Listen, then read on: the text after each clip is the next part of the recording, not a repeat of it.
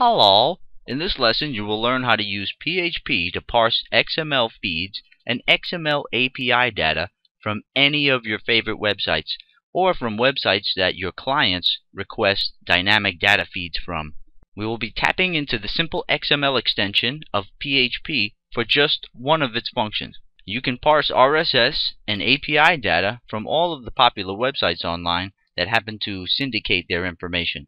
So this is what we're going to be doing within this video lesson. I'm going to go to YouTube, then I'm going to go to Develop PHP, and then I'm going to go to TED, and I'm going to access their data feeds. I'm going to snoop out where they have links to their RSS data feeds. I'm going to find them. I'm going to get the URL to those data feeds, and then I'm going to create an XML object out of those URLs, and then I can parse it just like it's a regular XML object, okay? So that's what we're going to show you how to do. It's no problem. It's very easy. It's like 2 lines of code, maybe 3. Don't worry. The first thing you want to do is create a new blank PHP file. You can really name it whatever you want, but if you want to name it like I have mine named, it's feed parse example.php. So within it, let's create a new PHP scripting block. So we'll open up the PHP tag and then we'll close it. Now in the first line, let's create a variable. We're going to call that variable HTML because that's going to be our HTML output variable. At the end of the script, we're just going to echo that HTML variable. So actually, let's go ahead and do that now. Let's put echo HTML variable. There we go. That's going to be really the last line in our little example here. And right now HTML is empty, so this would echo emptiness to the page. What we're going to do inside of a loop is build up on this HTML variable. Now let's create a variable called URL because that is the variable that's going to store or hold the value of the URL that is the data feed or the syndicated feed that whatever popular website happens to have running. Now I said we were going to target YouTube first, so let's go to YouTube, and what we're going to do is try and find their data feeds. So I'm going to go to the bottom and click Developers. Now that link should lead me to their data APIs, which are right here. And let's see, I'm going to click the PHP link at the bottom, and here's their developer guide for PHP. And really I don't have to tap into their API. I mean, you can if you want to, but you don't really have to. You can just tap into the feed in a raw sort of way if you have the URL. So what I'm going to do is go down until I find where it says show, let's see, searching for videos uploaded by a specific user. That's what I want. I'm going to target my specific channel. You can target your channel or any channel that you like. And you can look at all of this information they have here. All these different URLs point to different sort of data feeds, and you can set them to be any kind of feed that you like in many instances. Right here says feed identifier. You just supply it with the identifier here that you want, and that's the kind of information that you get access to. But what I want is uploaded by a specific user, so I'm going to grab this right there. That's the URL that I'm going to work with, and I'm going to put it right there. And I'm going to change this from username because that's just a generic placeholder to flash building. I'm going to put my channel name right there. So now we have our URL to the data feed that we want from YouTube in place and ready to go. Okay, now we're going to create our XML object. So let's put XML as the variable name for that XML object. And the simpleXML function that we're going to tap into is called simpleXML underscore load underscore file. And then you open, close parentheses, put in your semicolon. And then you just add the URL variable as the parameter to that. So once you load this URL into this simpleXML load file function, you get an XML object from it. And now we can work with that within a loop. So let's go down one line and let's type in for, and this is going to be a for loop. So you can open, close parentheses, open your curly brace, go down a couple of lines and close off your curly brace. Now within the parentheses for a for loop, you have to supply 3 parameters, and I'm using a for loop because I want to have a ceiling on the amount of data that I'm going to get back. Maybe I only want 10 items, maybe I only want 5 items to display from that data feed. Maybe it has 100 items in it and I don't want that many, so that's why I'm putting the loop. Plus the loop helps us keep everything lean, so I don't have to have a whole lot of code to render out many different items. Many different items will come rendered out through my for loop. Okay, so for loop, I said, gets 3 parameters. So the first one is the variable. We're going to name the variable I, and it's going to be equal to 0 to start off with. And then you put semicolon.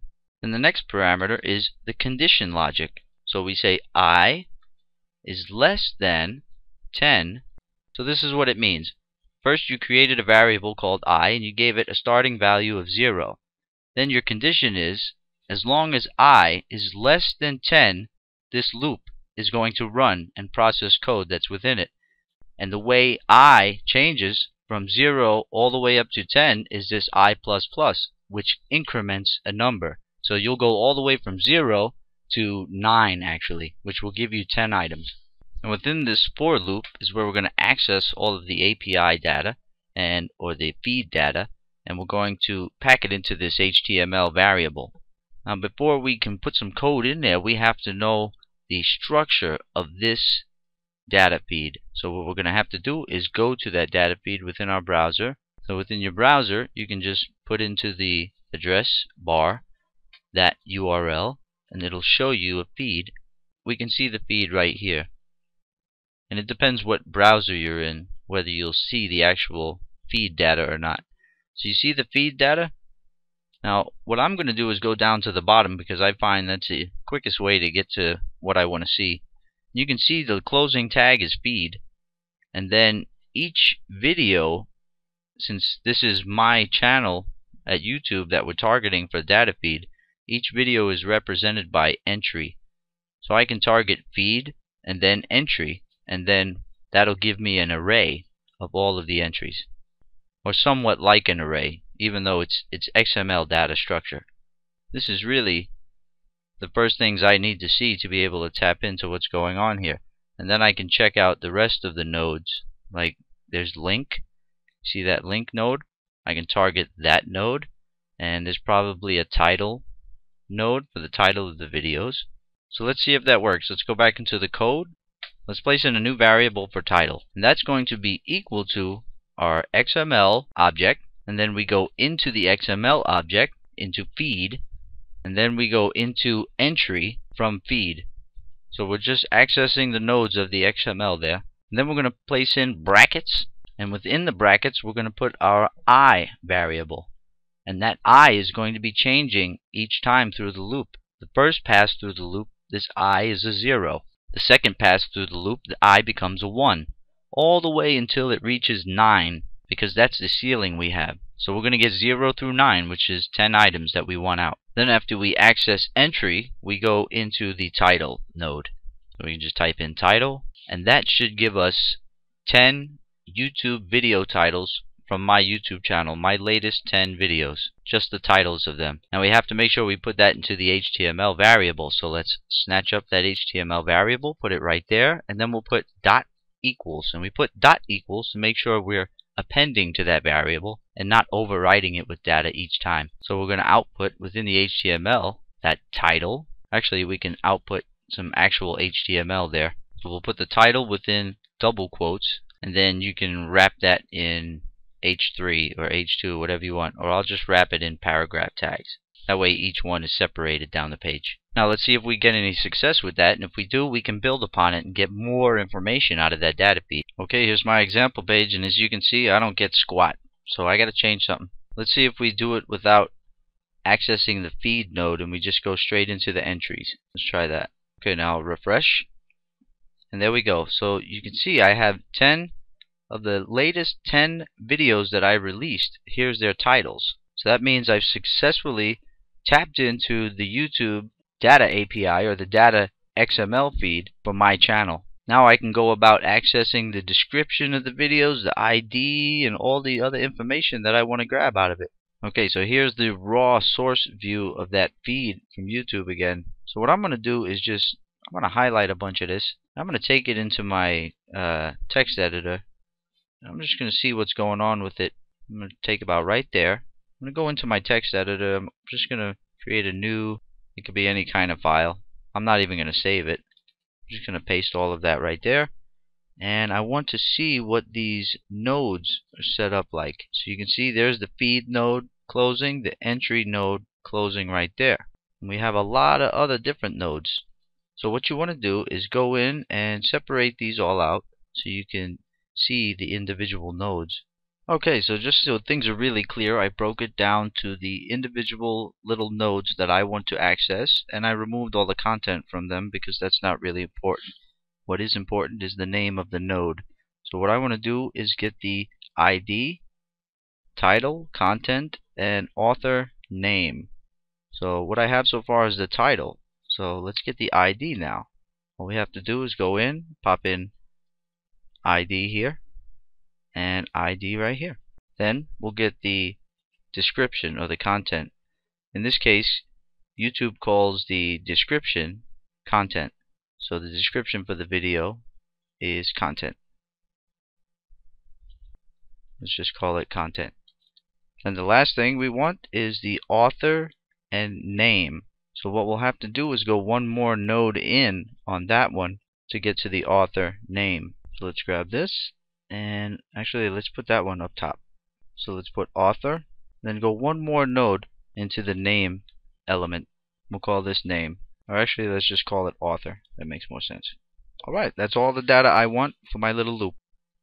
Alright, so what I'm going to do here is change these paragraphs to div elements because they're going to have more lines in them now. And the title, I'm just going to wrap with maybe an H3 element.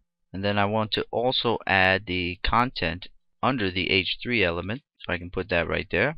And then the ID I'm going to put right under the content, so I'll just put a break tag right there. And there, ID will be under the content, which is the description for each respective video. And then the author, we can put that in there as well. We'll put that right in front of ID. And then we'll just put a hyphen or something like that. Now let's see how that renders out. Actually here, let me put a HR element. Between each pass in the loop, there'll be an HR element that renders. Okay, we'll refresh our test page here. And there we go. There's the first video, or the latest video that I put up. And here is the description for the video. There's the title in the first line. You can see, so each first line in the H3 element holds the title. And you can see the description comes after the title. And then we have the author name right there. And the ID.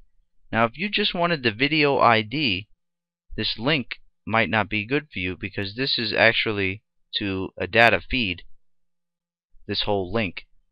But what if you just wanted the ID? You can easily do that in PHP. Where is that? ID, you would just put the string replace function to work on it. So let's put ID equal to string underscore replace, open close parenthesis, put a semicolon. Now let's go back in the browser and let's take a look. Let's get that link, and this is the characters that we want to delete out of that. Now watch what I'm going to do here. My first parameter of the string replace function is what I want replaced, which is this string. The second parameter is what I want to replace that string with. In this case, nothing. That's why I just want to delete that part of the string. And then I can just put the ID variable there because that's the data that I want to affect. So the string replace function takes three parameters: what you want to replace in a string, what you want to replace it with, and then the string that you're doing the replacing upon. Now let's see what that gives us. And we should see just a video ID. That way you could actually render the video to the page if that's what you wanted to do. If you wanted to actually render the video using YouTube's embed code, you can get the ID in this way very easily. So let's refresh this and we'll see if this whole link changes, this whole ID link changes to just the video ID here. Let's refresh, and there we go. We got access to just the video ID. Now check this out. We can go to YouTube and grab any embed code for any video. So where is that? Share, I think. If we go to embed, see that embed code right there? I'm going to grab that. I'm going to go here into my HTML, and before my HR tag, I'm going to pop in that code, and you'll see we have to escape any double quotes. So I'm going to change those to single quotes so I don't have to put any backslashes in my code. Just change all these double quotes to single quotes. And there we go. And now the video will actually render there on the page. Oh, actually, you got to change this to the video ID, which was right here, ID. You take that and you put it right there. That way it's dynamic for all of them on the page. Alright, so we'll refresh the page and see what we get.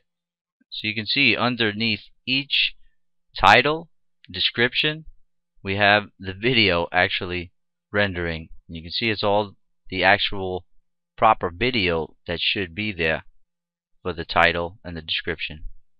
It's pretty cool, huh? So that's how you can get a lot of automated data flow on your websites or your clients' websites or whatever without having to do very much. Look at that script, it's tiny.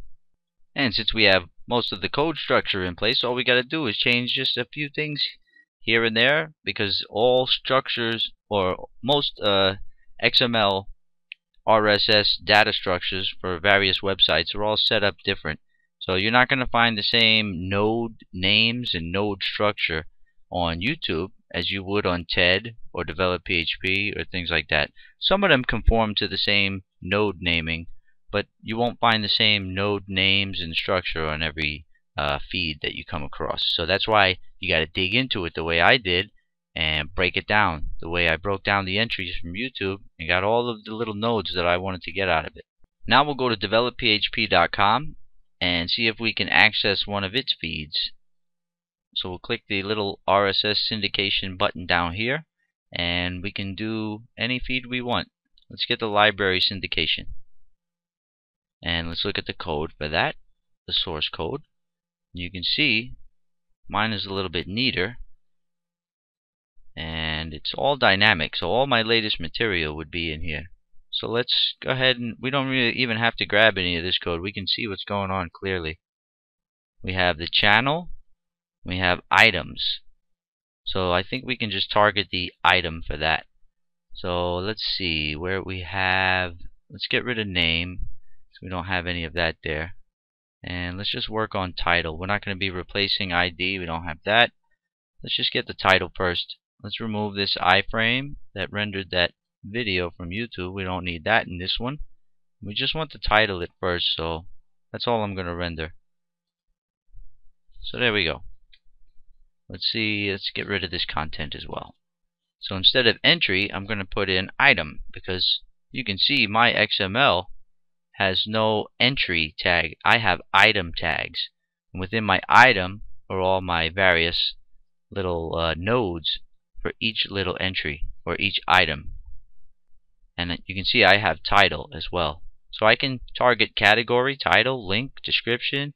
The GUID is permalink, pub date, and anything that's within that item element. Let's just see if titles render first.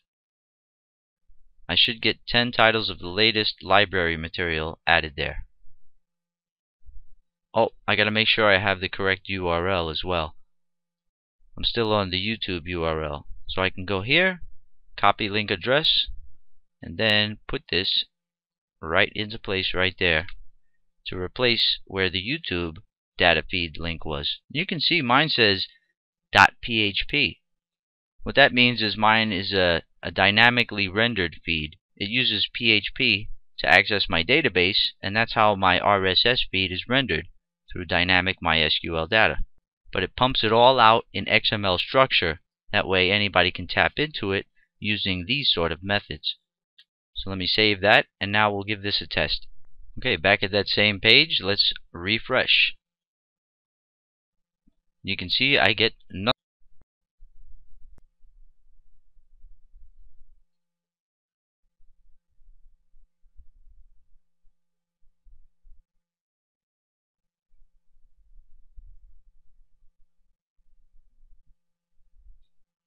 Now let's see what else I can access. I can access the, let's just grab the description, and I'll get the pub date too.